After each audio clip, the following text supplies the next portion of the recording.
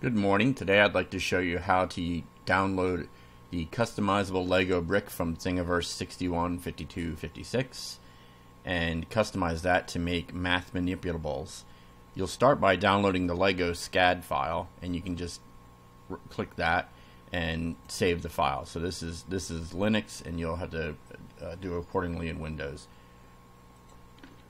Into OpenSCAD, and I've got that going over here. And you'll see they've got you started with a 2x6 brick.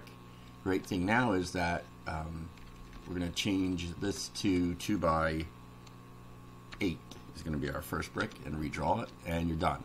Okay, so what we're going to do is we're going to create an 8x brick, a 4x, a 2x, and a 1x. So we've got our 8x, so let's render that. And that'll just take a few seconds. I'm going to pause while that's doing that. Okay, so I don't like that it's not quite, the face numbers or fragment numbers is a little low for my taste. And it might be okay for yours. You know, that's certainly a taste thing. So I'm just going to bump it up a little bit to 50. That should be good. I don't think, your printer may not capture that difference, so that's why they may have just left it there. But now it looks pretty at least. So now I'm going to leave that at 8. So we're going to re-render that, and I'll be right back after that finishes. Okay, so the render for that is finished. Now we're going to create an STL. So to create an STL, you just click on this icon here, and I'm going to pick my recent file here, and I've created all of them, but for the sake of the video I wanted to show you it again. So I'm going to be saving it to the 2x8 STL, and we're going to just replace that. Okay, so now what you're going to do is you're going to change the block length to 4, redraw it, recompile it. That was really fast, okay, and create a new STL. So same thing, I'm going to do the 2x4 STL and replace it. So let's go down to a 2, redraw, recompile, and STL.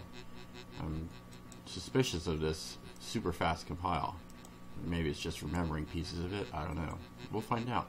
And let's do the 2x1.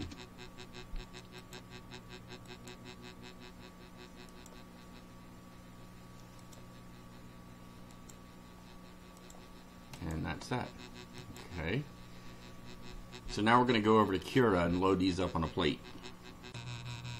Okay, so now we're over in Cura. I'm going to load up the 4 Lego pieces that we rendered on OpenSCAD, and I'll load onto the plate, and that's it. You can print these, you can just print these, they're ready to go as is, or if you want to have more of each, you can go in and you can do multiply object, get more of them, which I recommend doing that. So this number of bricks, let's see how long it takes. And so this is at 0.15. That's a really slow print speed. Most printers can go faster than that. So let's bump it up to 60 and see what it looks like after that. Yeah, so that's not too bad. 2 hours, longer than I like to wait. But hey, so and I think if you there might be some other models that print faster than this. I don't know. This is printing some detail that you might not need. I can see if it's these walls are really thick. I'll have to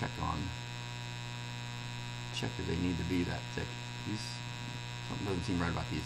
Okay, well, I haven't printed one of these, so I'm going to try to print one, and I'll let you know how that comes out, and to see if it meshes with other Lego bricks that I've printed. I have one on file that I've printed that worked really nice and was perfect, and I think printed faster than this. So but that doesn't seem too long. 1 hour 37 minutes. Sorry for the buzzing on this video. I've listened to some of the videos and some of the pieces, and I heard some buzzing. I have a cheap microphone, and I'm just getting started in this, so I'll upgrade it when I get some revenue. So if you like this, please subscribe, ring the bell for notifications, like it if you like this video, and thank you. Have a great day.